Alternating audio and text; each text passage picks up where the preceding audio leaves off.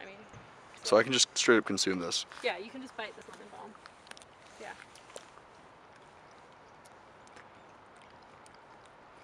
So I would say humans are a part of nature. We're a really interesting aspect of it, just evolutionary, like speaking. But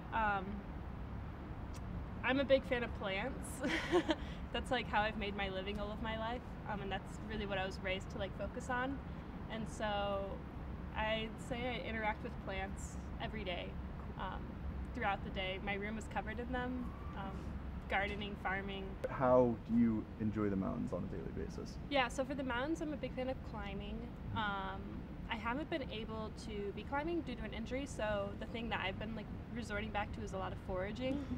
I was raised to forage, and I'm a licensed forager in Iowa, and so I really love to go up in the mountains and just find what I can.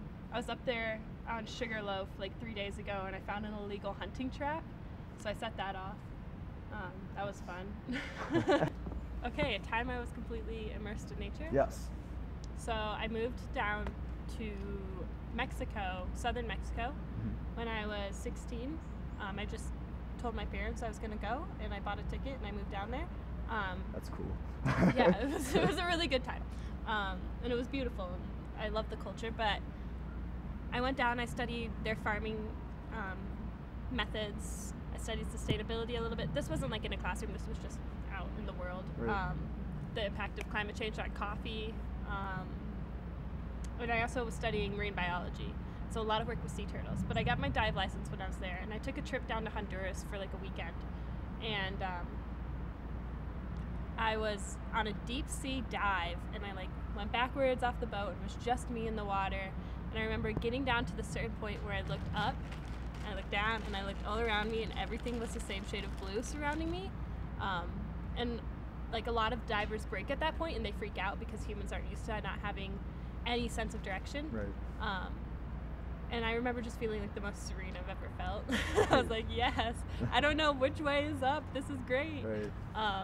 And I just felt really, literally submerged in nature, but Right. also submersed. So. Because it's all around. I mean, it's truly all around you. Everything is. There's nothing. Yes. There's no influence of mankind. Yeah, and it Other took that than wake-up call. Litter, right? Yeah, of like being alone in the ocean, hundreds of feet under the water, to be like, oh, okay, this is all around me all of the time. I'm just not seeing it. Right. And then I blew bubbles, and then I knew which way was up. Yeah, it's. Yeah. I mean, it's a trend. Nature's a really big trend here. Oh, which right. is like, it all is, right, go for it. right. Like, No. enjoy it, but just don't burn yourselves out on it. The opposite of nature. I was working the National Poetry Slam in Denver in August, and I remember walking down the street in Denver and just like losing my shit. Can I swear on this? Yeah, no, it's totally Okay, fine. I was like Sorry. losing my shit, like walking down the street. I was like, I don't like cities. I was raised in a super tiny farming town, and half the time I was like outside. So walking down the street, I just remember like looking around. I know exactly where I was too. I was right off of the 16th Street Mall. And oh my gosh, I just like kind of lost it, and I was disappointed in myself because I was like, this isn't what you're meant to be. This isn't your environment. And I could like hear my shoes clicking on the pavement, and I was like, this isn't what you want to be doing. This whole city thing's not your jam. Word. How would you say that art therapy relates to nature versus the city? Yes.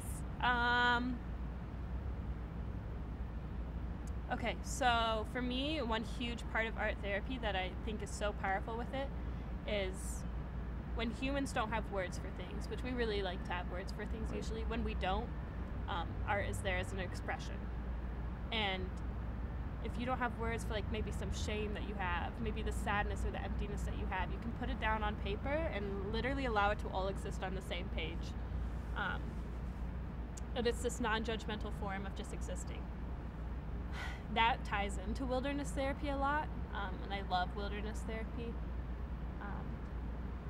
where it's this non-judgmental form of you go out in nature and it really doesn't matter what your history is and what your past is and if you have the words for it or not, but there's still the healing benefits of being out in nature.